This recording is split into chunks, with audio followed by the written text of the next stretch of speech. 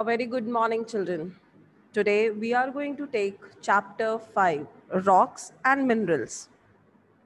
As you know, children, Earth's surface is entirely made up of rocks. That is why it is called as a rocky planet. Rocks are natural, non-living, solid substances which are composed of minerals.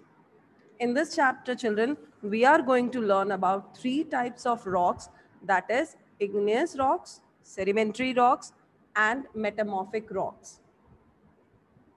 Now, what are igneous rocks? Children, when deep inside the earth, there are large pockets of hot molten rock, which is called as magma. When the tremendous pressure inside the earth causes magma to move upward, and it is towards the surface of the earth, which is called as lava. When this magma or lava cools down and it hardens to form the igneous rock. Now, what are the different types of igneous rock? Let's talk about one by one. Intrusive igneous rock. When magma cools down slowly below the Earth's surface, it forms igneous rock. This happens over thousands of years. It takes thousands of years to become this rock. As magma cools slowly, it forms crystal. For example, granite. Granite is extremely hard and durable. We can commonly see in the kitchen counters, which are made up of granite. Now, extrusive igneous rock. When magma reaches the surface of the earth, usually as volcanic lava, it cools and hardens quickly to form igneous rock.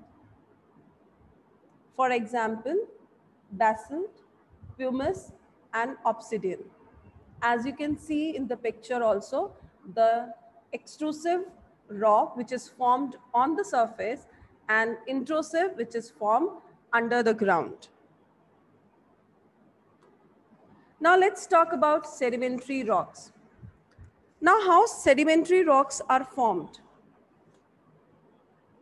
Children, sand, clay, rocks, fragments are carried by wind or water into the water bodies. They sink to the bottom and sediments.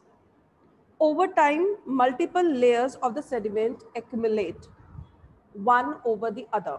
The layers on the top compress the bottom layer, and the continuous pressure over thousands of years cements the bottom layer together. And then this harden forms the rock. So the rocks formed when the extreme pressure over thousands of years hardens a layer of sediments is called sedimentary rocks. Now let's learn about the different types of sedimentary rock. There are conglomerate, sandstone, shale, and limestone. Let's learn about one by one. Conglomerate are made up of large, round rock fragments such as pebbles, gravel, and boulders. Conglomerate is generally used in the construction industry. Now, sandstone. Sandstone is made of sand grains. It is composed mostly of quartz. It's a soft stone. Sandstone are resistant to saline air, which makes them perfect for building exterior portion of seashore buildings. Red Fort, Qutub Minar are some famous monuments built with sandstone. Now, shale.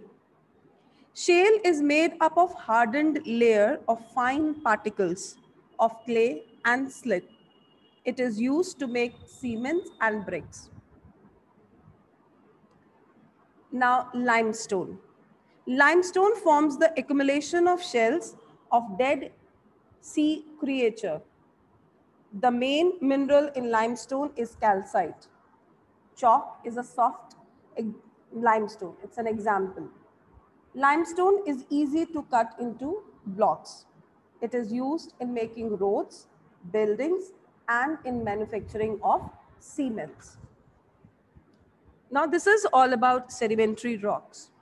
Now let's take metamorphic rocks. Metamorphic rocks are formed by the transformation of igneous and sedimentary rock, a rock that has been changed by heat and pressure. When igneous and sedimentary rocks are subjected to extreme heat and pressure, they change into metamorphic rocks. For example, slate, quartzite, marble, and gneiss. Let's take it one by one. Marble. Marble is made from sedimentary rock, that is limestone. This is the limestone which changes into marble after heat and pressure. Marble is used in making statues and monuments. Taj Mahal is a famous monument in Agra. Is made up of white marble. Next, slate.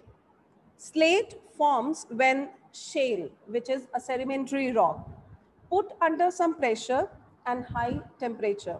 Slate can be split into layers. Black slates are used to make our blackboards and handled with writing tablets. Slates are also used for paving floors and roof tiles. Next is quartzite.